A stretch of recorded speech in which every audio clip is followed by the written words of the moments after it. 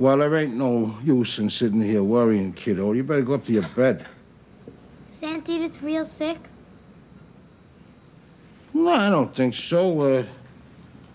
She's probably, what do you call, benumbed, you know? From inhaling cabbage for 2 days. Smelling cabbage can't make a person not walk. Well, I wouldn't be too sure about that. You know, the nose, that's a very powerful thing there. I remember once I was changing one of Joey's diapers, you know? I lost my balance. I had to sit down on that. Mr. Bunker. Oh, yeah.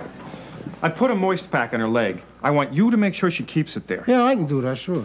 How's Aunt Edith? She's tired, like you. Go upstairs, give her a goodnight kiss. Oh, wait a minute. Here. I forgot to give her this. Oh, wait. Here, I have something for you. I don't feel like a lollipop. No. This time, bubble gum. Thank you. You're welcome. So, on the level, how is she? I think she should be in a hospital. See, that's the difference between you and your old man. You think he always knew. Where is he? He's retired. He can't be retired. He ain't got no business being retired while any of his patients are still alive. Get him on the horn, Sid. I'm Dr. Shapiro. He's the only Dr. Shapiro. You ain't anything like your father. Mr. Bunker, I have known you since I was 6 years old. Oh, yeah, I know, and I didn't like you then. And I don't like you now.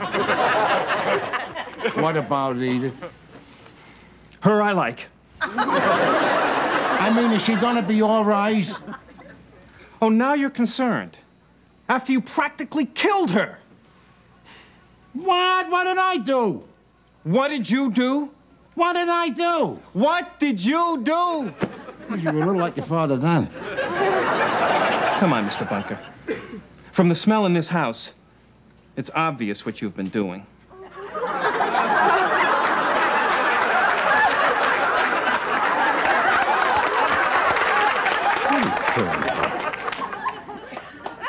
I mean, that might cause a person to leave a room or open up a window.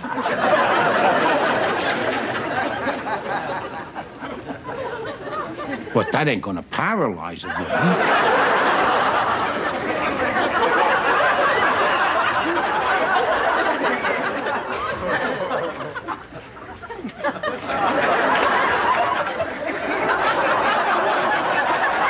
I'm talking about cabbage. It can't be the cabbage. I ain't at none of that yet. Mrs. Bunker told me you've had her on her feet for 2 days cooking. Yeah. That's what I'm talking about. I told her not to cook. Well, what the hell kind of medical advice is that? What she got that she can't cook? She didn't tell you. No. Phlebitis. I told her that if she doesn't stay off her feet, it could kill her. Phlebitis. Ain't that what the Democrats give Nixon? She'll be okay. She has her medication. If she just takes it easy, it will resolve itself, Mr. Bunker. I thought she told you. You gonna throw up? No. I'll be okay. I thought you knew about this. No, I didn't know nothing.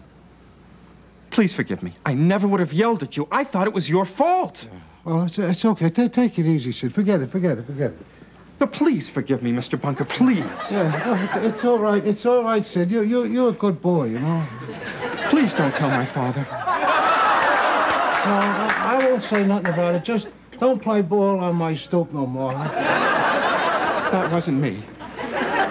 Oh, I'm so sorry. Oh, I'm sorry. I'm sorry. I'm sorry. I'm sorry.